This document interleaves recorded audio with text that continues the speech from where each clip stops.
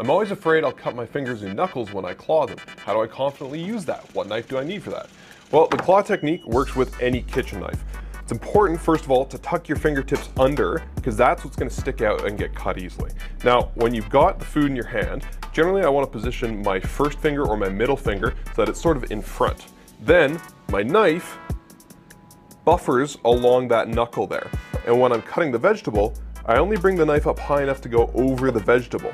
I'm not lifting it up super high because I'm not racing through, and I'm not doing that thing where I leave the tip on the cutting board and bring the knife up like this. This is really awkward and a lot easier to cut yourself with, so instead I just bring the knife up, slide it gently.